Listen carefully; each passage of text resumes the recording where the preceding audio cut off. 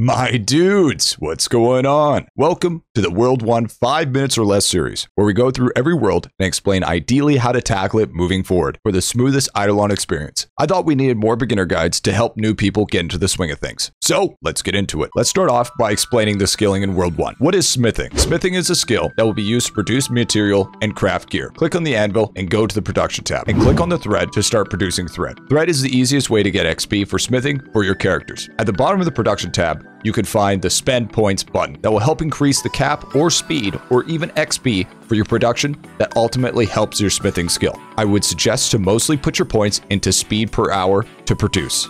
Faster, higher production equals bigger XP. Also, Archer's specialty is smithing. Next up is mining and chopping. These are the two sources of materials to make stuff within crafting and other upgrades discussed later like stamps. Specific classes are efficient in each skill. Mage for chopping and warrior for mining. For mining, you'll put your ores in the forge to start cooking bars, and your forge can be upgraded with money such as multi-bar chance, ore capacity, extra forge slots, etc. Now let's talk about progressing smoothly throughout World 1. Three key elements that are essential to progress is defense, accuracy, and damage. Accuracy can be attained through talents of the substat. For example, warrior is wisdom, archer is strength, and mage is agility. This will help you hit mobs 100% of the time. If you want to know what your accuracy percent is, you can find it in the AFK menu at the bottom right. So the two most prioritized talents would be your substat, so you can hit 100% of the time, and sharpened axe, which will give you weapon power, which increases your damage. Think of weapon power as a stronger version of base damage. When you're ready for a more advanced guide on that, I have a combat guide that will show all the sources later on. The little icon with the number on the top of the portal is the amount of kills you need in order to unlock it. As you progress, this number will get higher. Make sure to do the Scriptus questline, which will help you get to World 2 and also explain key mechanics on how to craft and help you get armor and better weapons. There are two types of quests. There's the blue exclamation mark, that is a secondary optional quest, and a yellow exclamation mark, that is the story quest. You want to make sure to always do the story quest. If you're taking too much damage, you can use food such as non-widgets. Select your inventory, and then click on the food tab, and you drag and drop the non-widgets into one of those slots. When you hit a percentage of health, they will heal automatically, but they do have an internal cooldown.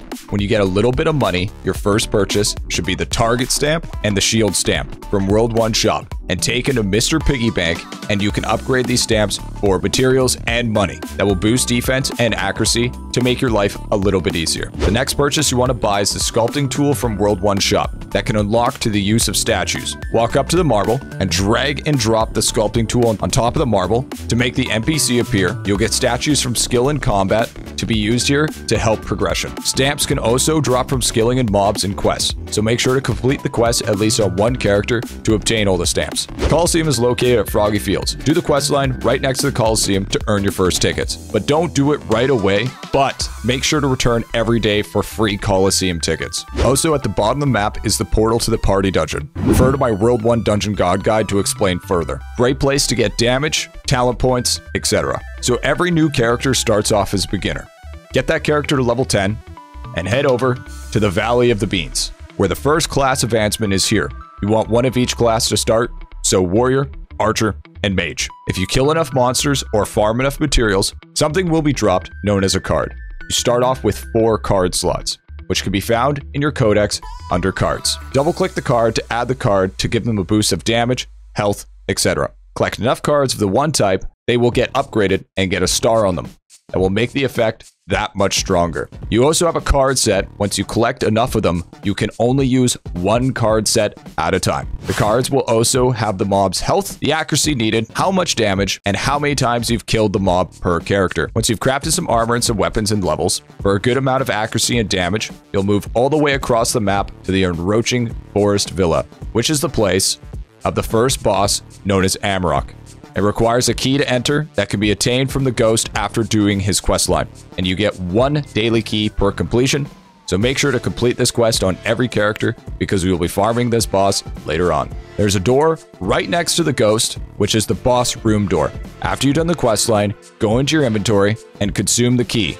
You'll be able to redeem the key at the boss room. Defeat the boss to obtain the gem and return to main town, and give it to the bird at the top right, and congrats, World 2 is unlocked. And while you can go to World 2, there is one last thing in World 1 for you to acquire at the top of the tree. The tree entrance is located at the jungle perimeter, aka Slime's map. Make your way all the way to the very top. You'll see a telescope. Interact with it to unlock star signs. Make sure to talk to the NPC with all your characters to unlock for all of them. This is another boost to your character progression and is very important. I also have a star sign guide I would suggest watching before committing because you only have a set amount to use. One more thing, if you're looking for easy cash and fast levels, farming wooden sticks is a great place because you can sell the monster materials for money because they aren't really used for anything, and this place will help you get to up to at least level 50 at a quite fast pace. Baba Yaga and the sewers will be mentioned in World 2 when you get a little bit stronger. There you go, my dudes. World 1 explained in 5 minutes or less. I thought I would do a more beginner guide for the people that are just starting, help them understand the game a little bit more, and not feel so overwhelmed and confused. So if you like the content, make sure to sub, like, and hit the bell for future notifications, and make me a happy man. Anyways, my dudes, tune in for the next IdleOn video. Stay safe, happy grinding, and peace out.